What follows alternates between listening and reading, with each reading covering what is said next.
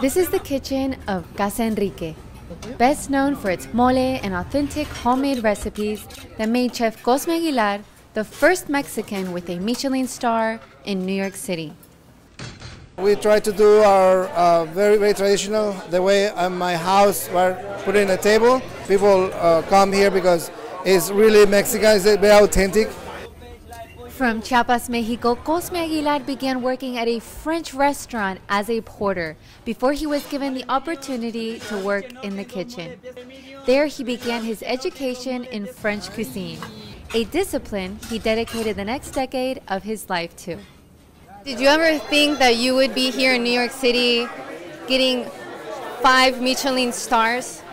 No, I never thought about it. I mean, I always wanted to have one, but it's very hard to get one. And all I can tell you is that you have to work hard for this. Sometimes even if you work hard, you don't get it. COSME has been featured in the award-winning TV series Parts Unknown with world-renowned chef, the late Anthony Bourdain. He's also been featured in the New York Times, among many other publications.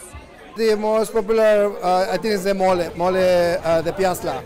It's the one we sell the most. People come for that. They travel to come to have this meal. Famous chefs and Hollywood stars like Rachel Ray are loyal customers at Casa Enrique.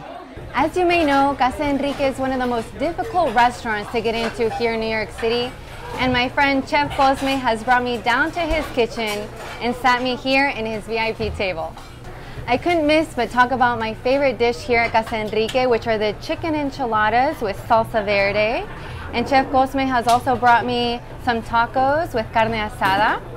And here we have one of the most popular appetizers here at Casa Enrique, which is their guacamole.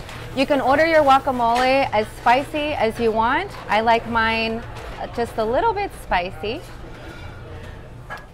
COSME wants everyone to know dreams are achievable, and no matter where you come from, you have a shot at success.